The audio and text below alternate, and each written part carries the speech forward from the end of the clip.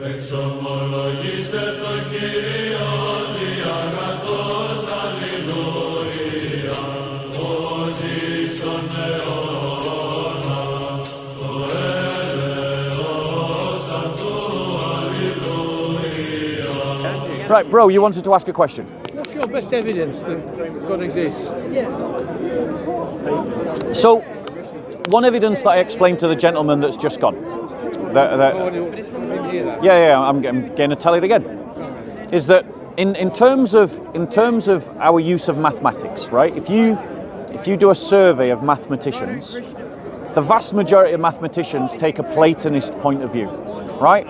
That is that they're discovering mathematics, they're not inventing mathematics.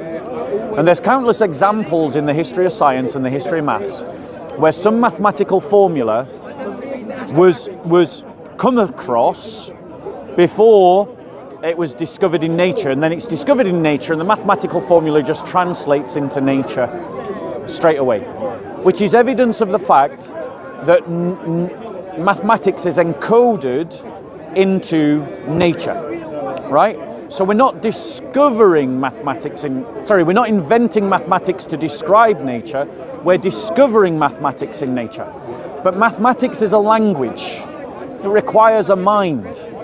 But since it is a language that existed before our minds, it must be the creation of some other mind, and this mind we call God.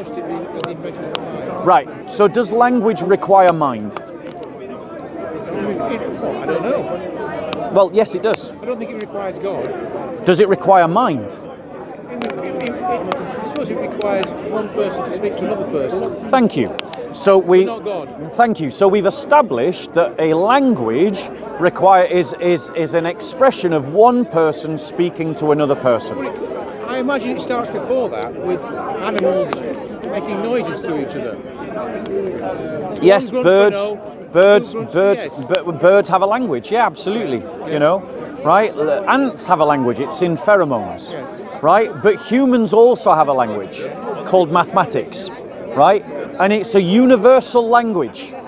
Every culture, even though one speaks Chinese and another. Prove the existence of God? Well, if you don't interrupt. No, I'm asking you why. I've asked you for the best evidence for the existence of God. And I've given it to you. Not of mathematics. Well, I'm sorry, but you're. What is the existence of mathematics? Okay, if you interrupt me one more time, I'm going to just stop talking to you. I'll leave it then. Okay, take care. All right, I don't need to just waste my time with someone who's been obtuse.